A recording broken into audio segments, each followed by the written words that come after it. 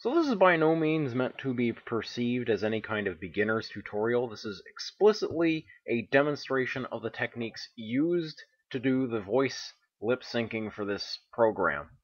And I should point out that this is perhaps one of the cheapest tricks that's done in the entire process.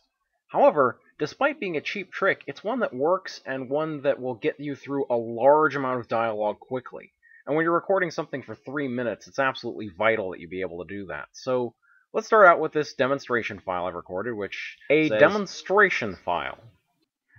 And now we're going to stretch it out using the effect of change tempo in Audacity. Where was that again? Speed effect. Change tempo. Now, to get a 2x slowdown, which is, you can go to higher speeds, higher amounts of slowdown, but I find that going from 4 beats a minute to 2 beats a minute cuts the speed in half, increases the size of the audio file by a factor of 2. And now, if you listen to it, it sounds awful, of course. A demonstration file. And listening to your own voice, of course, is only going to make it worse. However, you now at least have an audio file, and we'll save this export to a demonstration file 2x. And now you should have a file which you can add to your sound file here, a demonstration file 2x. So this is now a slow thing. We're going to move it so that it doesn't quite start at the beginning of the animation, because I find that gives you a little prep time to be ready to move the sliders, because what we're going to do is real-time capture. So let's see what that's like if we hit play now. A demonstration file. And we're going to do a thing that I call real-time capture, where you move the lips of the puppet with your hand on the mouse. So what's happened here is I have a shape key driver hooked up to this bone, 2 of which. So moving the slider vertically is connected to a shape key that moves the mouth up and down, and left and right to one that narrows and widens the mouth. Now, combining the 2 of these allows me to create the appearance of a little bit more sophisticated lip sync, even though all I'm really doing is flapping it up and down. Done at a slower tempo, we can speed this up later and generate what look like a lot better results. So let's start that now. Hit play, and then grab. Now, this is the part where you use your automatic keyframe insertion, because now, while you're recording, it'll add keyframes. So let's begin. A demonstration file.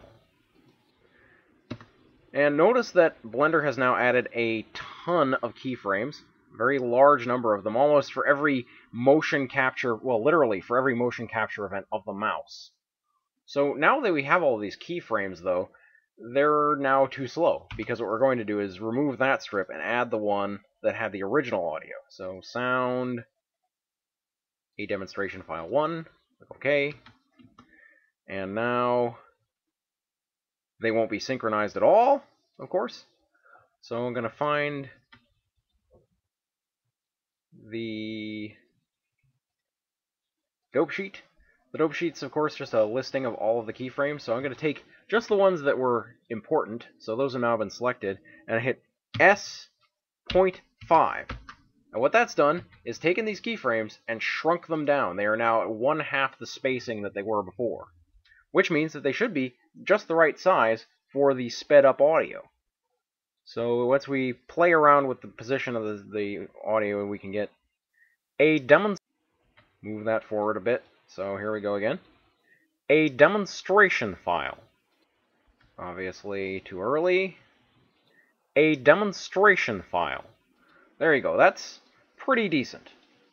A demonstration file. And that methodology should run very, very quickly by any standard compared to methodically inserting a keyframe for every phoneme. And meanwhile, you can go over and use these other sliders I have, such as this one which controls 2 shape keys for facial expressions, and this one which controls the blinking of the eyes. Although admittedly this is an eyebrow blink, which is a little bit unsophisticated, but thus far it's served. And do something like this. A demonstration file. And then if we start over again, a demonstration file. At each pass, we have now added more sophistication to the animation. So by now you get a demonstration file. And that's pretty good. We can start over again, do a little bit of a head tilt. A demonstration file. So now, your complete animation, a demonstration file. Now we have the beginnings of something that looks like real fluid motion and life. A demonstration file. And so this illusion was very rapidly assembled. Extremely slapdash, really. But it's enough. It will serve. And now I ask you to go out and try this yourself, because, in my opinion, nothing would serve us better than to do a lot more animations in a lot less time.